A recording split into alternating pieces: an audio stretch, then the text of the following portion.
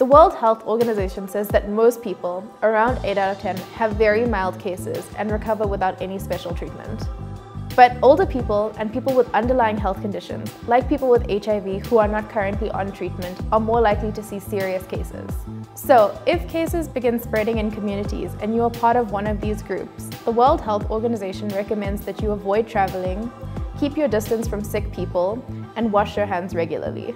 If you're HIV positive, make sure you're on antiretrovirals.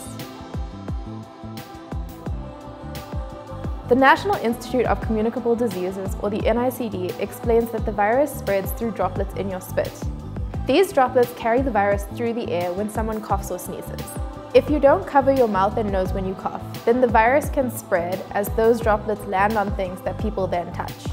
If you touch something that has the virus on it and then touch your face, you can get infected. That's why it's important to wash your hands regularly. The symptoms are very similar to flu.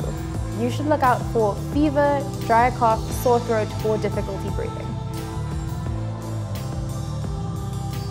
If you are experiencing these symptoms, you should call the NICD's public hotline on 0800 029 999. If you are feeling sick and have traveled to a country with a lot of cases or been in contact with someone who's infected, the NICD recommends that you contact both the hotline and your doctor. If you think you may have been exposed to this coronavirus but aren't yet feeling sick, then the NICD suggests that you isolate yourself at home for 14 days. If you start feeling sick during this time, you should call the hotline.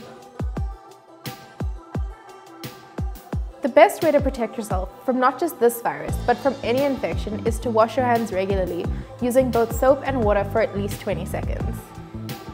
If you don't have access to water or soap, then you can use an alcohol-based hand sanitizer. When you cough, cover your mouth and nose with an elbow or a tissue. Throw all tissues away immediately. Avoid touching your eyes, nose, and mouth as much as possible. Try to keep at least 1 to 2 meters of space between you and someone who is sick.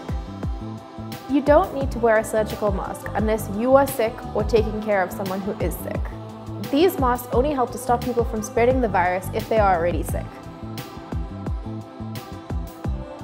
No, there is no need for people to be stockpiling items like groceries or toilet paper.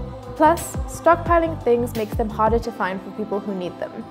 Currently, there are no recommendations for anyone in South Africa to be keeping supplies of anything.